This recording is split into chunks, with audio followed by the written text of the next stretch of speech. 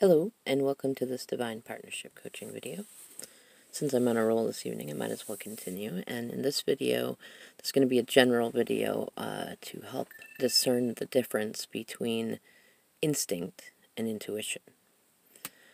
Actually, we'll keep it pretty short. So, instincts are a combination of your base drives, your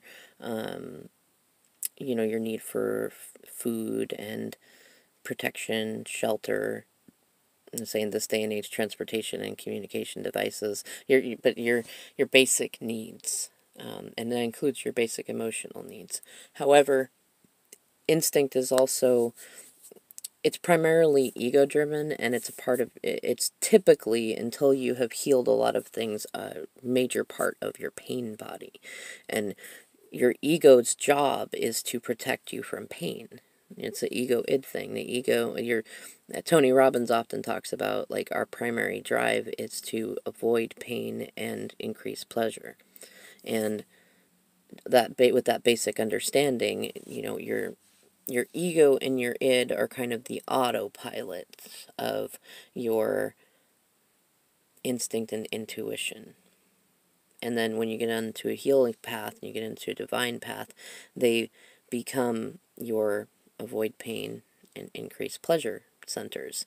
And your instincts, when you're still kind of in karmic energy, are primarily driven by trying to avoid various pains that you experience through childhood, through relationships, through work, through your own mistakes and mess making, things of that nature. And you can recognize when you are in instinctual energy, because you either you might get into fight or flight mode. Like somebody might, a common one because of the quarantine going on might be if somebody gets hurt, whereas typically you could go to urgent care at a hospital, you might feel a very strong sense in you not to go.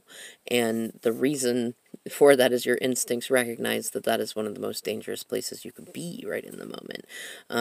But your instincts might kick in other moments when it doesn't make sense for them to. It might be that you are considering making yourself available for dating, and you feel like this intense fight or flight energy.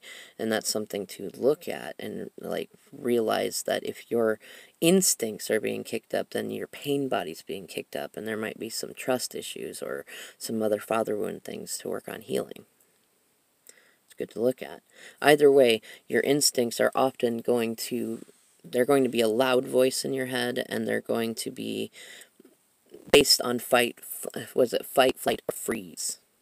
That's instincts. And they're important. They do need healing. You're not ever going to get rid of them, but you want to get to a point to where your instincts are to trust your intuition first, and to act from a place of wisdom rather than just a place of reaction or trying to avoid pain. When you're observing your intuition, that is typically connected to your inner being, and it's usually a quieter voice, kind of a whisper, if you will. At least at first it comes across that way. And it's usually it either communicates to you in if you're an audio person, it could be in a small voice that says, "Let's try that. That sounds like it'd be pleasurable. That might be fun. Let's talk to that person. They're kind to us." And it might say, "Come this way, come this way, come this way, come this way. Try this thing, do that thing. Oh, that feels inspiring." It's usually neutral or happy. It's usually connected to your inner child also. And when you're listening to your intuition, usually you can recognize,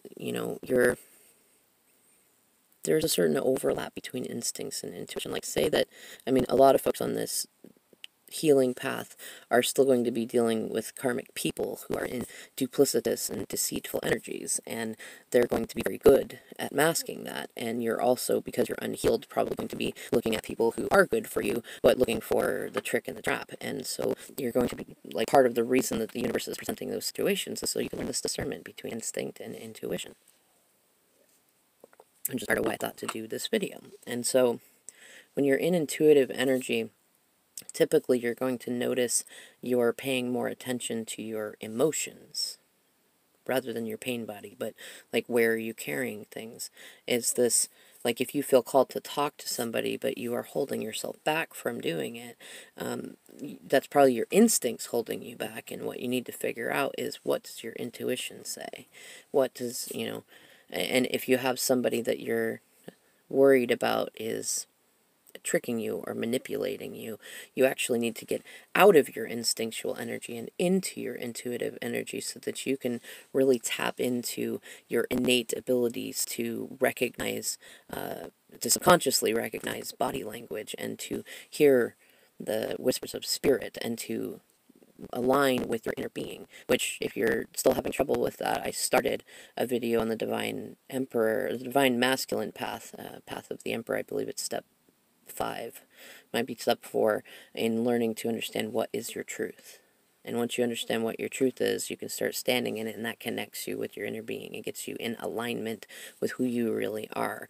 And when you have that sort of a compass, you can start to discern what your intuition is a lot better. Because then you'll start to, if you're more kinesthetic person, you might feel tingles in your body when you feel your intuition going, whereas when you feel your instincts, you feel tense, or you feel like an energy to go, right? Or you might feel anxiety, whereas with intuition, you might feel like a quiet sort of excitement. Also, typically, instinctual energy is usually attached to divine masculine primarily, even though we both experience it, and intuition is typically a skill that is more attached to divine feminine, empress energy. If anybody has any other questions or would like any further detail, please feel free to leave a message in the comments. Otherwise, like and subscribe. I will add more videos as I feel called and able to accurately describe things.